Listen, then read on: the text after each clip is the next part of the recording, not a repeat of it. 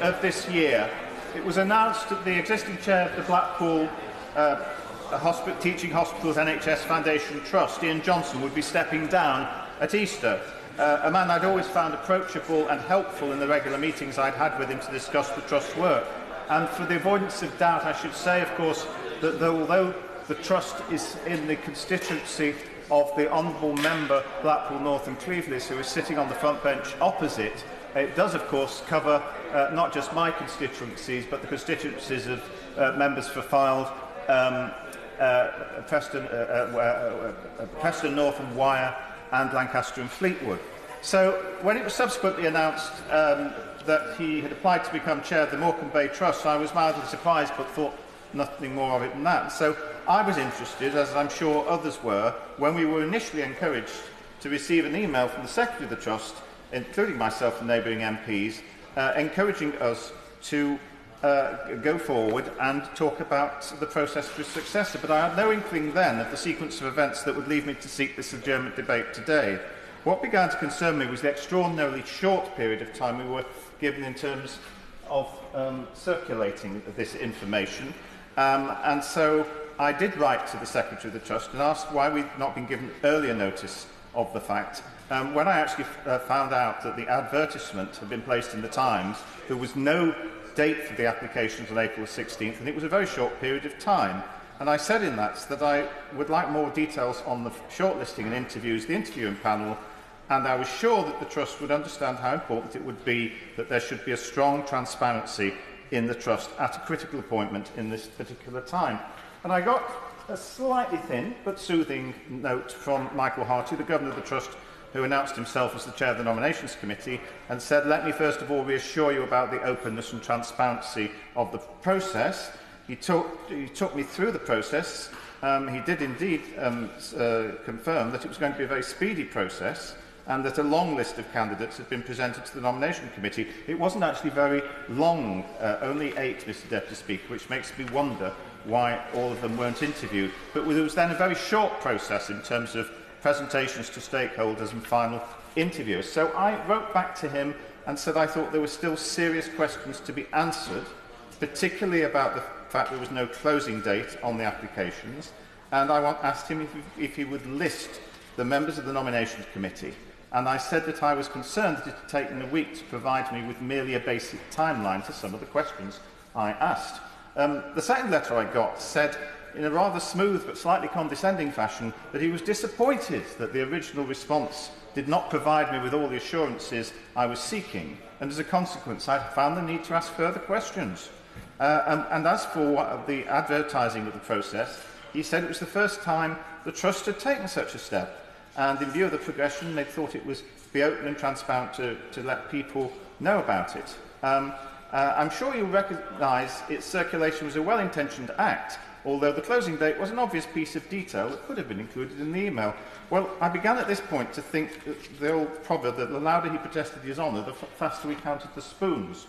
And I said to him in response that I didn't think this was very transparent. I asked him who'd appointed the nominating committee. He told me that that was appointed by the governors.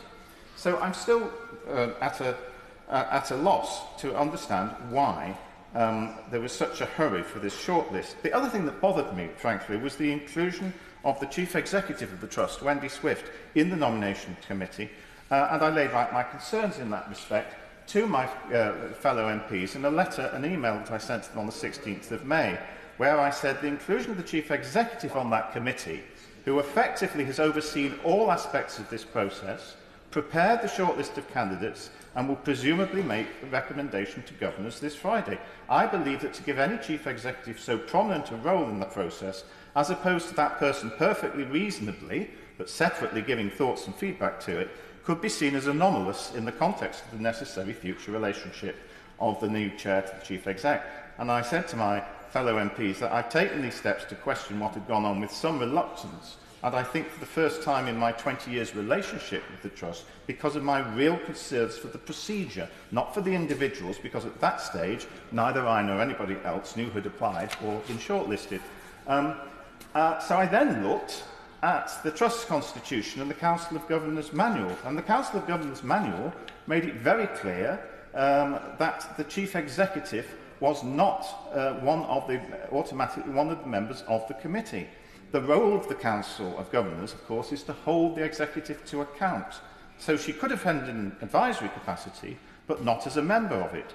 The Trust's constitution said that she should be a member, so both of them could not be correct. So I wrote again to Mr Harty on the 17th of May and said, look, the Council of Governors is responsible for establishing the nomination committee.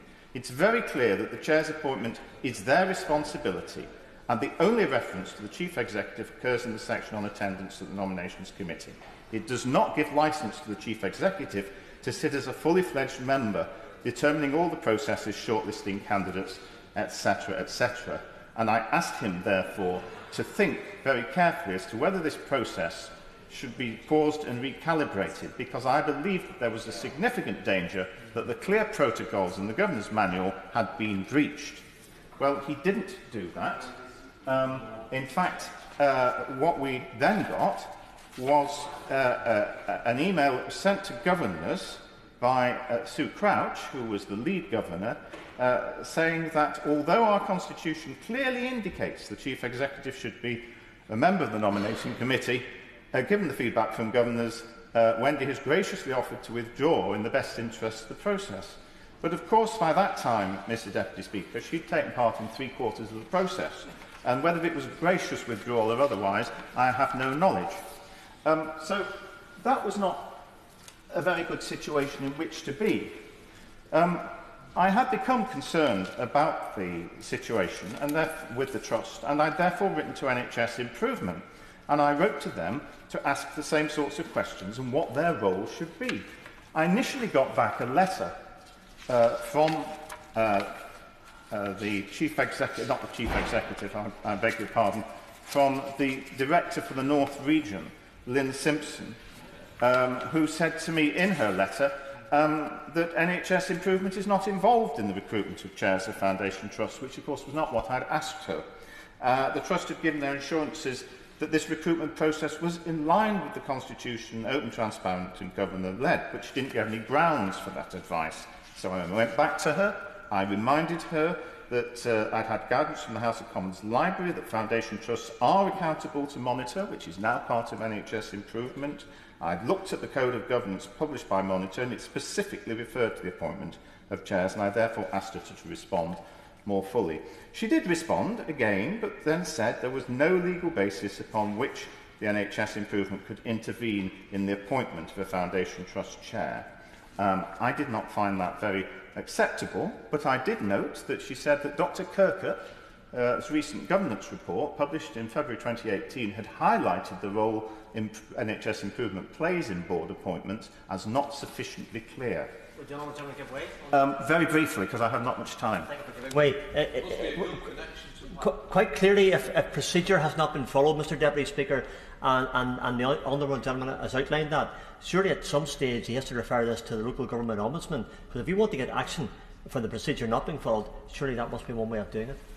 It might be, but I'm hoping that the Minister this evening might be able to make some comments on some of the issues that have been brought forward, because NHS Improvement does have to fulfil its duties in legislation, and I don't believe that they had done that very well. In effect, I then got another letter saying, I'm pleased the Trust has responded positively to the concerns you've raised on this point. Well, really, that was a question of shutting the door after the horse had bolted, for the reasons that I've explained. I then wrote again, asking for a response from Mr Harty, and I didn't get that, but I did get a reply from Sue Crouch, and Sue Crouch told me that at the meeting to confirm the candidates, to confirm the candidate who was going to be presented, who turned out to be Mr Pierce Butler, who just coincidentally had just stepped down as chair of the Morecambe Bay Trust, to which the former chair of the Blackpool Trust was about to go. And I was told in that process, I finally got to see the minutes of the process, that the discussion panels had worked well. However, there had been a difference of opinion about the candidates. But I was also then told by a number of people that the proceedings at the confirmation were rather irregular, because not only did the Chair, Michael Hartley, according to them, this is governors, ignore the request from 3 governors for a secret vote, he said that abstentions would count as a yes vote, which struck me as a rather strange position in which to be. And for obvious reasons, because the Trust has larded around lots of confidentials and highly confidentials on their various things. I'm not going to name the governors who have spoken to me, although they're perfectly prepared to talk to people about it. I just quote what one governor said. A few governors, including the Chief Executive, were included in the recruitment process. The rest of us were asked to attend presentations and panels as part of it. I requested on a number of occasions the criteria and waiting for the presentations of the panels, including set questions. These were not sent. At the presentation, pieces of paper presented on which we made unstructured comments. They were supposed to be weighted, but no criteria to do so. Candidates were questioned at each panel, but no questions were preset in advance. We were asked to choose a candidate based on their activities. There was disagreement from a number of people about the preferred candidate for the chair. At the Council of Governors meeting called to ratify the appointment, there was discussion about the process and the selection. A paper ballot was refused and a show of hands insisted on. I also have a further comment from someone who, again, will remain nameless, but was a senior manager at Blackpool Vic and in other organisations of the past, and he wrote to me and said, "The Council of Governors has always been viewed as an inconvenient necessity rather than a valued part of the Trust's governance arrangements." So that I found very, very disturbing and concerning, Mr Deputy Speaker. And you might have thought at that stage that the Trust, and certainly the Nomination Committee, would have paused for thought, given all these criticisms from the governors. But again, we have had a process for the appointment of a new non-executive director, clinical director. Again, there were 2 panels of candidates, which included, again, the Chief Executive, Wendy Swift. I understand the Chair-designate was present on this occasion as well. Panel 1, let's call the 2 candidates X and Y. Panel 1 had preferred candidate X by 4 votes to 2. Panel 2 had also gone for the other candidate unanimously, but the Nominations Committee had recommended candidate Y. And it's not surprising, therefore, that many of the Trust governors have so far not gone back to ratify this appointment in any shape or form. Those are some of the issues that have come out of this, and I just want to make 1 or 2 observations in conclusion. The chair of any health trust is crucially important, particularly in these difficult circumstances that Blackpool Teaching Hospital finds itself, still requiring improvement according to CQC, hit hard by pressures of morbidity, the impact of transients and demography, which put extra pressures on. We need, therefore, the processes for the appointment of a chair or non-executive director to be as transparent and reaching out as possible, not one that's a cosy old pals act reinforced by groupthink, which has come up sometimes through the bureaucracy. I'm forced to conclude that the Nominations Committee thought that they could get away with evading proper scrutiny and transparency, and they thought that a thin veneer of irritated politeness attempting to conceal a determined effort to override public governors unless they were rubber stamps, and indeed delay to block out others such as myself from discussing these things, would do the trick. Well, it doesn't do the trick, and it's frankly an insult to all the hard-working staff who have worked their socks off in the past few months in recent crises at Blackpool Victoria Hospital. The use of the words confidential and highly confidential by the lead governor, Sue Crouch, could be seen as an attempt to intimidate or to gag governors who had legitimate concerns about the process, and I'm very concerned about that.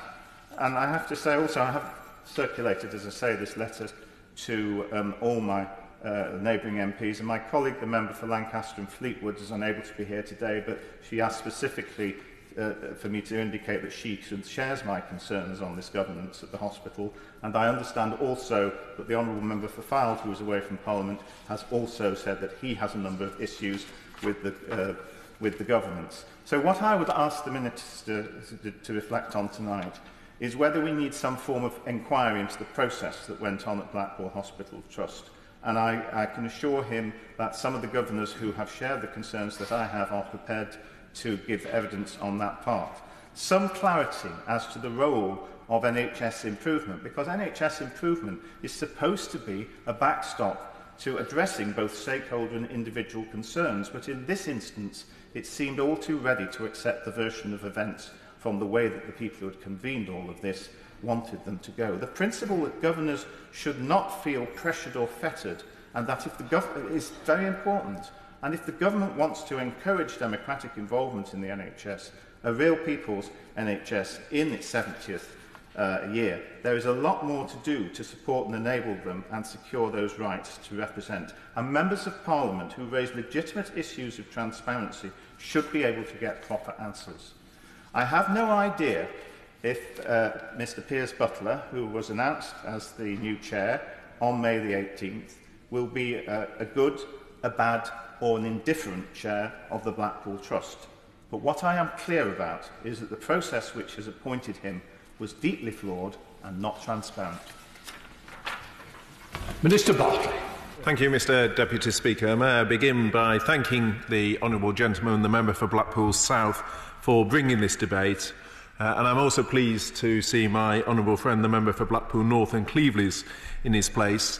And I know, as the honourable gentleman referred, both the member for Fylde and the member for Lancaster Fleetwood have also expressed an interest in the issues before the House this evening. The issues raised in this debate by the honourable member are clearly a cause for concern. While the CQC has not identified any governance issues in the Trust, it is clear that the recruitment process for the new chair had a number of irregularities. One of the defining features of our approach to the NHS since the Francis report has been a willingness to face up to difficult issues. I therefore welcome the opportunity to focus on these irregularities and will address each in turn. The previous chair of the Trust resigned in January 2018 to take up a role as the chair of another nearby foundation trust, University Hospitals Morecambe Bay. This caused a recruitment process for the chair of Blackpool Teaching Hospitals Foundation Trust to commence in February this year. Autonomy in appointing executives is an important NHS Foundation Trust freedom, and as a Foundation Trust, Blackpool Teaching Hospitals Foundation Trust has the freedom to determine many of its own policies and procedures, including those relating to the appointment of a new chair. The process followed by Blackpool is explained in the Trust's own constitution, which sets out the makeup of the nominations committee responsible for senior appointments. This committee is made up of 6 individuals, including the chair, or another senior role if the chair is in a position that is being recruited. 3 governors and the chief exec. The 6th member is an independent assessor, in this case the chair from another foundation trust, Salford Royal. This is, Mr Deputy Speaker, where the first irregularity arises. NHSI guidance states that a foundation trust chief executive should not be permitted to vote on the appointment of the chair, to whom he or she will be accountable. However, in this case, the chief executive was on the nominations committee for this role. While she did not breach the guidance, it is clear to me that if a chief executive should not vote on the appointment of a chair, then it follows that a chief executive should also not be involved earlier in the appointments process, given the relationship of accountability that exists between the chief executive and chairs of NHS trusts and foundation trusts. However, I do recognise that this instruction was deep within guidance dating from 2012, and there have been other pieces of NHS guidance to foundation trusts regarding their governance arrangements that do not contain similar advice. There is an expectation, Mr Deputy Speaker, that advice and guidance given to NHS trusts is clear and understandable. I have been informed that the guidance on this topic is currently being refreshed by NHSI Improvement as part of the review of the role of board appointments, as the honourable gentleman referred, following Dr Kirkup's findings in relation to Liverpool Community Trust. And I've asked for the lessons to be learnt and fed into this refresh. The Chief Executive did voluntarily stand back from the process after concerns were raised by the honourable gentleman regarding her involvement in this process. This was before the final interview was held for any of the candidates. Though it may be fair to ask if involving the Chief Executive in the recruitment of the Chair was the wisest course of action, it was within the Trust's constitution. Mr Deputy Speaker, the second irregularity is a response from NHS Improvement to the Honourable Member's letter of 3rd May, which fails to refer to their own guidance regarding the need to ensure the Chief Executive is not permitted to vote on the appointment of a Chair to whom he or she is accountable. This is regrettable, and I understand that NHS Improvement will write again to the Honourable Member to apologise for this error. Mr Deputy Speaker, the third irregularity highlighted is the speed of the process. The Nominations Committee engaged recruitment consultants Gayton B. Sanderson to provide professional services during the recruitment process. Part of this process involved emailing local MPs to inform them that the recruitment process was taking place. However, as the Honourable Member has highlighted, there was little time between this email being sent and the closing date for applications, a total of 10 working days over the Easter holiday period. The email also did not include the closing date for applications, further hampering MPs' ability to contribute effectively to the process. I understand that the recruitment process began in February and concluded in May, with the new chair in post from 1st June this year. The recruitment company has confirmed that this process has been run to a standard timeframe. This therefore raises the question of why this local engagement, an important part of the overall appointments process, appears to have been rushed in this instance. There are clearly lessons to be learnt here, and I will be working with NHSI to ensure that their guidance is refreshed and that it is clear in its advice to foundation trusts and trusts in terms of the importance of local engagement. In his letter to the Trust of 17th May, the Honourable Member referenced the Trust Council Manual, pointing out that it did not include any reference to the Chief Executive sitting on the nominations panel. This document sits under the Constitution of the Trust, and I am satisfied that the explicit rules addressing this matter in the Constitution have been followed. I have today received a personal assurance from the Trust Chief Executive, Wendy Swift, that the Trust will review its constitution to remove any ambiguity in respect to the appointment of the Chair on non-executive directors. And just to reassure the Honourable Gentleman, if I read directly from that letter, which states, I would like to reassure you, as in myself, that we had already taken a decision to review our constitution to remove any ambiguity in respect to the appointment of the Chair and non-executives. And I'll happily share that letter with the Honourable Gentleman. The independent assessor on the panel was the Chair of Salford Royal NHS Foundation Trust. He agreed with the candidate recommended by the Nominations Committee's interview panel to the Council of Governors and has not raised objections with how the process to recruit the new Chair was run. I've also had a personal assurance from the Chief Executive that there has been no contact between herself and the Chair of Salford Royal NHS Foundation Trust, and that she has not tried to influence the decision-making process leading up to the Chair's appointment in any way. In the Chief Executive's letter to me dated 27th June, she also goes on to say, and it's helpful just to quote to the House, I did know the new Chair on a professional basis prior to his appointment. We had worked within the same health economy for a number of years and attended the same strategic meetings and events. For clarity, the Chair was the Chief Executive of the Strategic Health Authority 2002-6, whilst I was the Chief Executive of Blackpool PCT. After 2006, there were no personal or professional links until the Chair was appointed as the Chair of University Hospitals Morecambe Bay 2014-2018. Mr Deputy Speaker, it is clearly difficult to reconcile the involvement of the Chief Executive in the process to select chairs with the principles of good governance.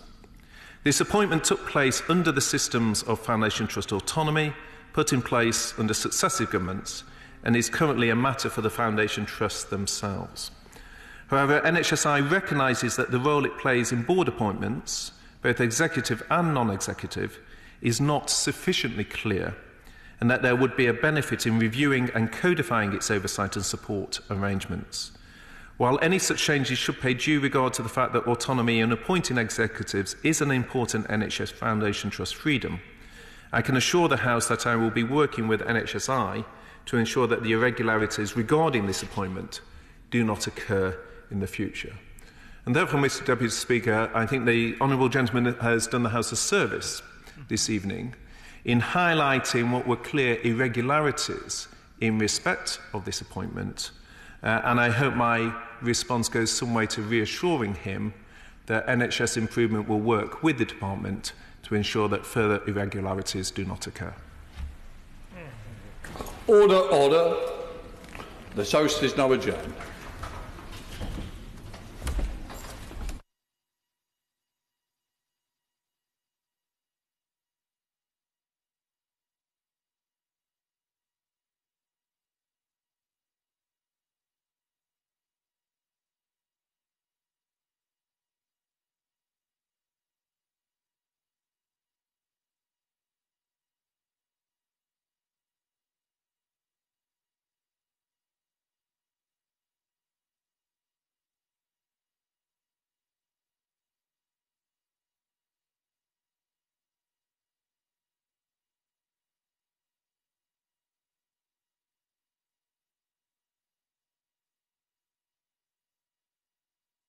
House of Commons sound. House of Commons sound.